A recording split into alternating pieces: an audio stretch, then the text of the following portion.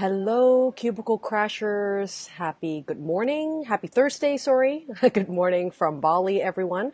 I just got back from a great 2-week holiday in Thailand, and my tan is fast fading in the rainy weather of the tropical paradise that is of Bali. We're in rainy season right now, but I did catch some rays of sunshine while I was on holiday in Thailand. But I'm back in the office and excited to start our new month in December here with our usual Q&A day, which happens every first week of every month. Is something that we've been doing in the last quarter to really help me get to know some of your burning questions. Thank you everyone for submitting your burning questions for Q&A week every single month. It really allows me to deep dive and give you some great mentorship, some free coaching and advice for some of the things that might be obstacles for you or stuck points for you when it comes to launching an independent business, working your way into planning your transition from your corporate gig, or really any questions that are about big changes. You know, a big thing that I love talking about is always about how we can support you to make big changes in your life in other ways of transformations, not just your corporate transition from your 9-to-5 job, but also a lot around lifestyle changes, things that you no longer find meaningful to do anymore or spend time doing or invest energy in doing anymore. You know, it's not an easy thing to make big changes in your life. So these sorts of topics about how to go through change and how to go through transition are also topics that I love to jam about. So if you're watching us live here, I do the Q&A sessions, as I said, every first week of every month on our Facebook page. So you're very likely, if you're watching this live, you're on our Facebook page. But we also republish this video to make sure that the content is being shared and, you know, whoever's watching in all our different social platforms. Whoa, there's literally an earthquake happening right now. I don't know if you can see my screen shaking, but my entire house just literally, can you see the back there of my bookshelf just having a little moment there? We've just had a little tremor, which is, by the way, very common in Bali. We're in the Ring of Fire, but that's kind of cool that it's happened on a live stream. Usually it happens in the middle of the night and my bed starts to shake and I feel like I'm in an exorcist bedroom or something. But this time it's actually happening in the day and while I'm on the live stream, which is brilliant. Sorry for the little interlude there. So as I was saying, we broadcast these once a week. It's live. It's live on our Facebook page. If you're watching this live, say hello to us here. Say hello to me while you're watching this. But we also republish it into our other channels. So I have a YouTube video channel that if you're seeing it from there as a replay, don't forget to click on the link that we provide at the bottom of the description or in this Facebook post here, if you're watching it on Facebook, to like our Facebook page so that you're notified of all our monthly free trainings and free Q&A sessions that I run every single month. There's two main things that we do on our page, including all the free stuff that we always give away every week. But we do a Q&A on the first week of every month, right? As we mentioned. And then actually in the middle of the month, we also do free trainings that helps you to start a side hustle, helps you to prepare your mindset, your financial positions, your relationships, your life really for corporate transition. We talk a lot about those topics. And we also talk a lot about in the trainings around repurposing your expertise and starting businesses as a new entrepreneur and how you find your first clients, how you launch your first offer, how you market yourself as an independent solopreneur. We cover all those different types of topics every single month based on your demand on what it is that you want to learn. So that's offered for free as well on our Facebook page. So again, don't forget to like our Facebook page in order to always be in the know of all our free stuff that we offer to you and to our community every single month.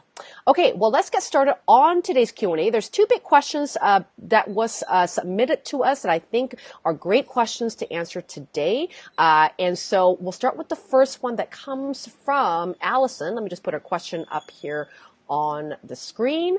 So Allison asked a question of finding new clients. A really, again, common question on people that's, just started a service-based business, don't have a client roster yet, may not have an audience list yet.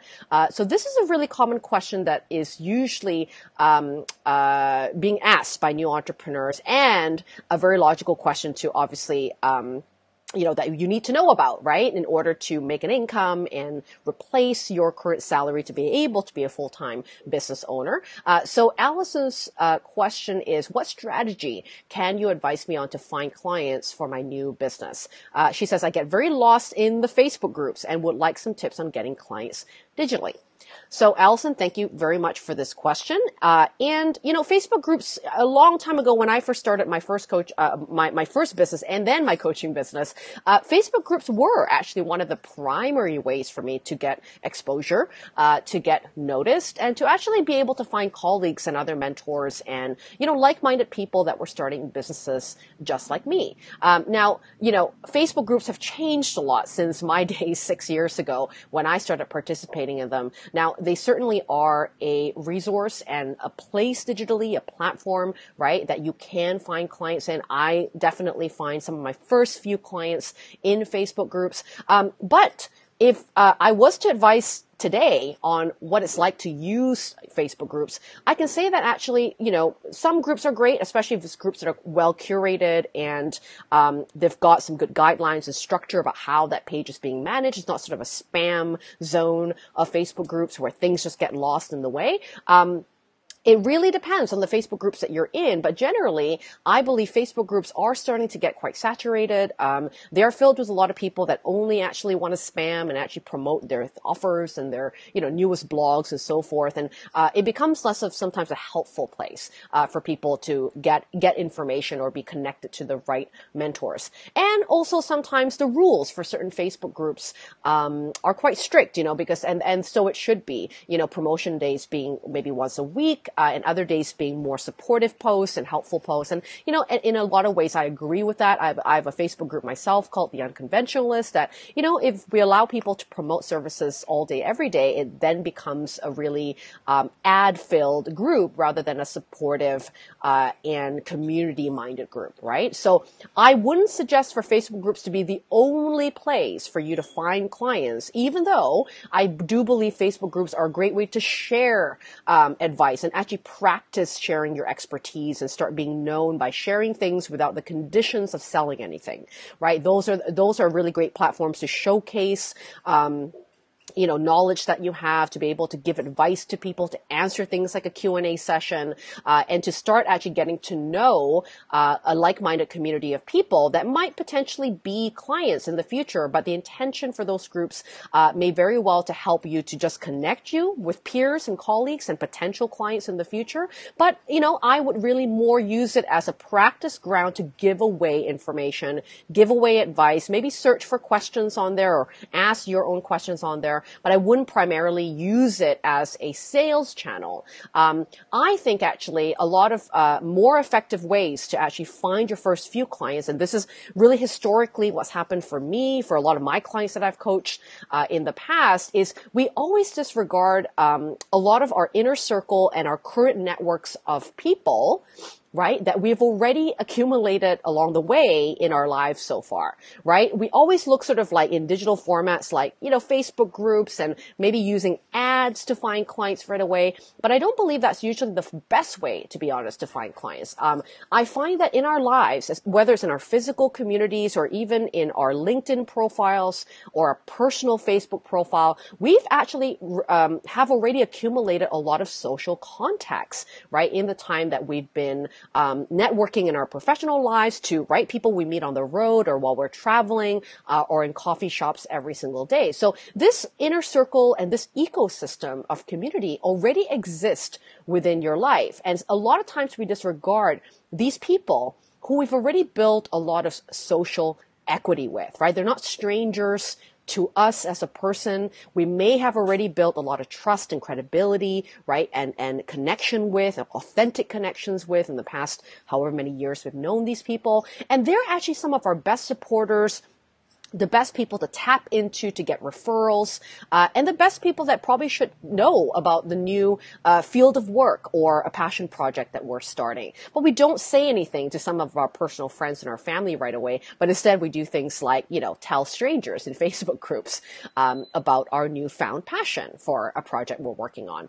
So I encourage you to actually don't forget about friends, family, relatives, colleagues, people that belong into your associations of clubs and memberships you're a part of, your churches that you belong to, and other organizations and associations you're already collaborating with. Very likely, this is a better place to start finding clients, to start offering support, and start actually getting partnership and collaborations through these channels that you can be making a list of or finding leads through, versus actually going through cold lead platforms like Facebook groups.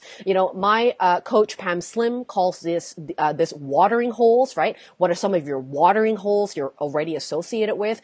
And if you take a bit of a pause, Allison, to really think about people you already know, right? Like-minded people that you don't have to convince them that you're someone to be trusted, right? You've had social equity built with them already. Where can you start actually pitching your services or pitching supportive experiences like workshops or free seminars or, gathering a meetup together that can allow you to actually give away some of your expertise as a bit of a funnel, right? To help people see what you're an expert about, be able to help unconditionally, help authentically and genuinely. And then from that process, you're going to start to get inquiries if people are interested in your work on how to work with you and know further, right, about the offers that you may have, right? So it feels less of a sales pitch and a pitching fest and more around giving away really valuable information, giving away great advice to people and in a circle of people that actually need your help, and then allowing that authenticity and relationship building through things like giving away, right, workshops and resources, and then inviting people to speak to you if they would like, right, more support and more help around that. This really worked well for me when I was starting out as a first-time coach back in the day. I used to join women entrepreneurship groups and meetups in Vancouver, where I'm from, and I would go and talk to, the meetup founder, or I would go to talk to the co-working space that, would host our Friday meetings or Friday conferences for all of us new entrepreneurs. And I would suggest, I would love to talk a little bit about, starting a side hustle or transitioning from corporate, or all the things that I've learned around being a freelancer and how to get that started as a side hustle. And all you have to do is really ask how you can collaborate, how you can give value, to the space, the venue, or the group that they've already started. And very likely people are always happy to help. And if they're getting something that's complimentary, something that's a no-brainer for their audience as well, and it's super helpful for their audience, people would always love these collaborators. So, but you would have to, learn to actually ask for that and learn to collaborate, with, organizations and groups like that.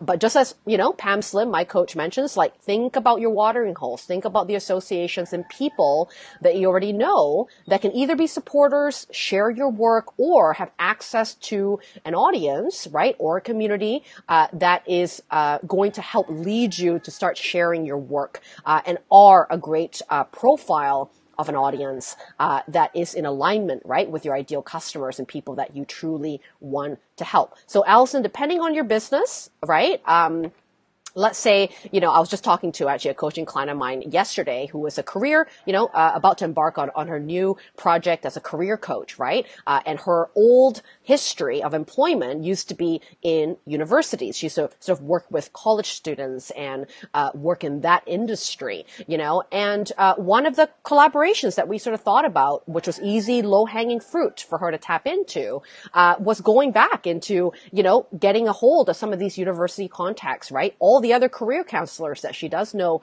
in universities, or the young adult nights that certain people host and run, or parent teacher nights, right, that she already know a lot about these events that are already happening, right, in these universities. How can she actually tap into, right, those resources she already is familiar with, and actually start to cross collaborate, offer this, new expertise that she wants to share through these old contacts, right? That already know her, that already trust her, that already have built social equity with her in the past. And that seems a lot, easier for her to start doing some of these workshops, start helping university students to find their career path outside of university, for example, right? Than going into Facebook groups and trying to pitch herself as a career coach for young adults, right?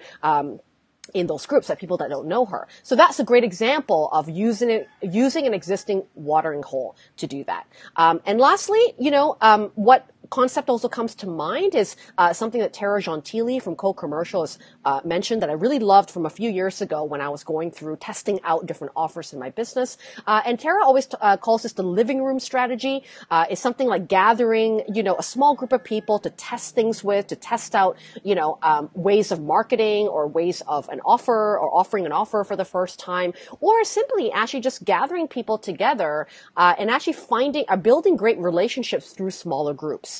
Right. So instead of actually trying to market to, a 5,000 person Facebook group, right, you are actually handpicking, women or particular types of people in your community that fits your ideal customer profile and actually hosting events in your living room, right, literally. So that feels intimate. It feels personal. It's something that's easy to do, right? Gathering 6 to 10 people in a small meetup, having a wine and cheese night to be able to share things around coaching, around nutrition, if that's your business, or gathering, right, awesome speakers together and hosting a speaking circle, right, once a month, right? Those are great marketing activities to focus on and build intimacy and relationships with your audience, than sometimes going into these larger 1,000 people Facebook groups. So Allison, hopefully that was helpful for you to start thinking about watering holes, your existing ecosystems, and tapping right into groups and communities that you've already built social equity with to do things like the living room strategy and to be able to perform a much more intimate way of inviting people to work with you, inviting people to collaborate and run workshops with you versus getting lost right in the sea of Facebook groups that you mentioned. Let me know, Allison, if you're watching, if you have any questions, and I'll be happy to answer that in the comments when you watch the replay. Thanks for that question. All right, the last question of the day comes from Trevor, and Trevor asks, how do I move forward with my passion project when I feel like I care too much and I can't seem to get over my perfectionism? I feel the same way, Trevor. I'm quite a type A perfectionist myself. I can sometimes fall into high anxiety whenever I don't get things done on time or feel that I've done things perfectly. And to be honest, I'm really shit with failing. Whenever I feel like I have failed or I didn't get something done in a standard or quality that I've anticipated for myself, I get pretty hard on myself. And that itself prevents me from sometimes moving forward quicker. Or just to be honest, gives me a lot of angst whenever I do something new. And that perfectionism, that high, being hard on myself sort of attitude isn't always conducive for, us to try new things and to be challenged to actually ship things out there imperfectly, which is so what's necessary in the world of entrepreneurship. So know that you're not alone, Trevor, in this problem. Now, the first thing I would like to say about, perfectionism and sort of giving a lot of shit, right, about your passion project is a good thing, actually, Trevor. I think that means that you care a lot about the thing that you're about to produce and create. It really, showcases that you have a trait that allows you to know that you want to give high quality experiences, right? To produce high quality things to your customers or, for the audience of your project. And that's a good thing, right? I think that's more necessary sometimes, in the world we live in, where there's tons of people just producing things half-assed, and half-heartedly just to put things out there and do things and hack their way into success. The world needs more people like you that actually care about their work, that feels more meaningful when they produce high quality work, right? And the only thing to really be mindful of is sort of when that high quality, perfectionism monkey brain sort of comes into effect, and it prevents you from actually putting your work out there, which then becomes completely invaluable to yourself and other people because no one gets to see your passion, right? And that isn't helpful, of course, to yourself and your purpose, and then right to the people that you want to serve. But don't be hard on yourself by being for being a perfectionism, just know how to manage that, have that high quality character that you've got, but, in a balance that allows you to still put things out there imperfectly and fix things as you go. So you can still be high quality and high standard. It doesn't mean that just because you put things out there imperfectly means that you're half-assing your passion project. What it means is that you're putting things out there in the intention to actually make changes and improve things. And that's excellent for a high quality person like you, which means that you just have to tell yourself a new story that every time you put things out there that aren't perfect, and it allows you to make good changes and positive changes to doing it again. Just know, Trevor, that you have every opportunity to keep putting things out there all the time, right? It's not the one-time chance you've got. And it's a limiting belief sometimes that we have as perfectionist people, that we think we only have this one chance to make it right, and that's it. And if we don't do it, we never live it down. It's not true. The truth of the matter is that you can put things out there over and over again, be better at what you do in your work and your craft, and people will actually value that a lot more than actually not hearing from you ever and only hearing from things during times that you're perfect, right? But with perfectionist people like you and I, Trevor, the best thing that I can always advise on is really start to craft smaller goals. I find that as a perfectionist, whenever I have way too big of goals, or goals that feel like it'll take 6 months to a year to realize, my motivation level is really it's very hindered, right? I need to feel wins faster. And I think whether you're a perfectionist or not, motivation relies on you getting smaller wins, right? Being able to get to wins faster, to know that you're creating progress, to know that there's traction, and that's going to allow you to want to keep going, right? But with perfectionists, it's very by default in our behavior to have big goals and to have these really long-term goals because we think big, right? But unfortunately, it really triggers our perfectionism tendencies and holds us back because we tend to not celebrate, right? Until the big goal is met. And also we feel very overwhelmed at times when the goals feel very big. So we do have to chunk down these goals. And the way that I always teach my coaching clients to sort of look at goals is, yes, we want to dream bigger to what might happen in a year's time, what we're working towards. But what's really the urgent thing to keep attention to and focus on and really create bigger action on is always about these bite-sized goals that what I would define as better as milestones, right? So working on things like a 90-day plan rather than a 12-month plan is always easier for people with perfectionism, Trevor. And also, right, chunking those down into monthly milestones out of the big 90-day plan, right? And knowing that you have one big goal to meet every month that can lead you to, right, a bigger goal at the end of 90 days and then so forth into a year. That's going to help you focus more on one thing at a time, right? With perfectionism, having too many things to work on or too many big projects on the go or too many big goals on the go, that's what really overwhelms people with perfectionism tendencies. So having a milestone, right, sort of outlook rather than big goals, and then chunking those things down to bite-sized actions. So let's say one of your milestones to meet for your passion project is to do market research and interview an audience on an offer or a product that you're looking to design. Okay, let's just say that's an example. And that could be your milestone for month one. But when you chunk down the bite-sized action, then you're looking at what may need to happen from week 1 to 4 in order for you to complete that first milestone. And you're going to really make those bite-sized actions literally one step at a time. And you're focusing on time blocking those one step at a time, actions so that you're accountable for completing those bite-sized actions before you move on to other things. So one of the things to combat perfectionism and the overwhelm, right, of doing too many things as a perfectionist is to actually focus on one thing at a time. And that's why I really like the idea of the Pomodoro technique where, right, you put on a timer or egg timer, right, or Pomodoro, those tomato timers that you see in the kitchen, where you're doing things in 20 or 25-minute increments of time, right? And you're only focused on one thing. Like literally, it only will take you 25 minutes to complete this one thing.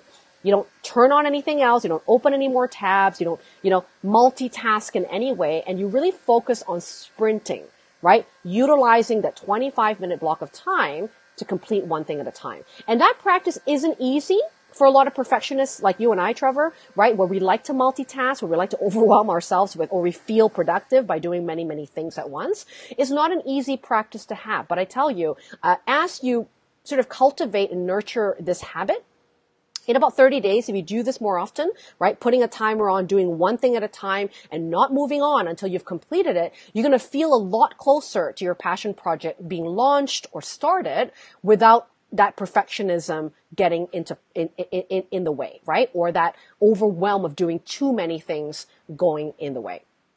And the last thing, Trevor, of advice that I would love to give you about moving forward with your passion project when you feel like you care too much is to treat things like an experiment, right? Get that notion out of your head that you only have this one chance to make it and this one chance to put things out there. Know that actually no one notices even things that you fumble on or things that you quote unquote fail on. Only us, right? The person actually doing the thing cares a lot, right? And that's why it just sort of feels more daunting and more urgent than it really is in reality. The truth of the matter is that there's so many opportunities to change things, just as I mentioned in the beginning of your question, Trevor, right? But if you treat everything like an experiment that, you know, you're not holding on to the fact that you can't fail, right? But where you allow yourself to actually make mistakes, right? Where you can actually look at mistakes as just a way to gain insight and information to improve and do things better. And again, this isn't going to be easy to start with as a perfectionist,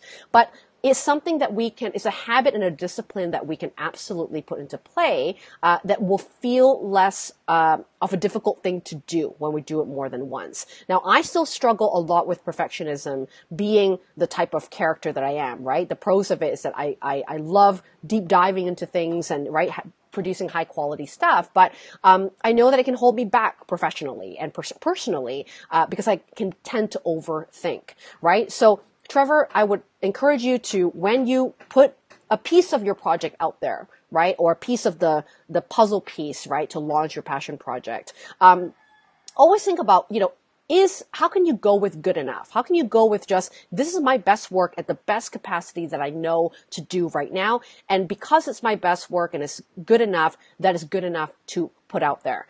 And know that if it's a blog or an article, whatever it is that you think is the thing, right, that you're holding on to without pressing the publish button, know that you can publish it and make changes after. If you get a comment from a reader, you know, that tells you that, hey, I would love for you to talk more about that thing, or I didn't get it when you say it this way, hey, you have every right to edit that article, to reply to that commenter, to actually even use insight and feedback from someone's review, right, of something you've written and produce a second blog or a reply, right, or a video or something that actually allows you to do even more with your content in the future. So do things, just get started in giving yourself that challenge that every week you're shipping one thing out for your project. Doesn't matter if it's perfect or not, you're just going to put it out there and just press publish, press send, pitch that email, whatever you have to do, just click that button, right? And do one thing that makes that one puzzle piece of your passion project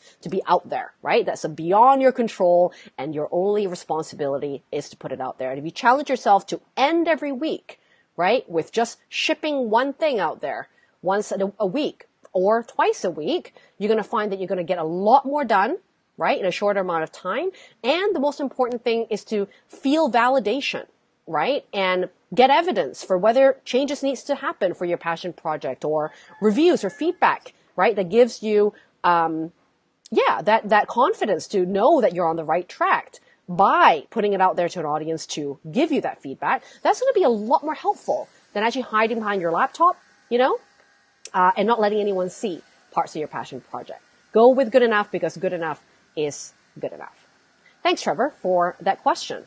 All right, well, that is the end of our Q&A for December. I know that everyone's getting super busy, getting ready for the holidays, for Christmas time.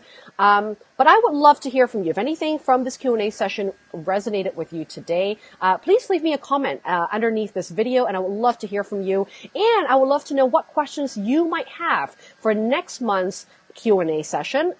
As we start a new year, it's 2019 coming up in less than 30 days. How would you like to start your new year on the right foot? What big goals, big plans that you would love to go towards and start planning out for the new year, whether it's about your career, whether it's about lifestyle changes? What are those things? And how can I help you with the January Q&A month of helping you move forward with your goals? What questions do you have about goal planning? What burning questions do you have about going through change or making up big goals for your new year? Let me know how I can support you and be of service to you. And I'll be happy to answer some of your questions on next month's Q&A.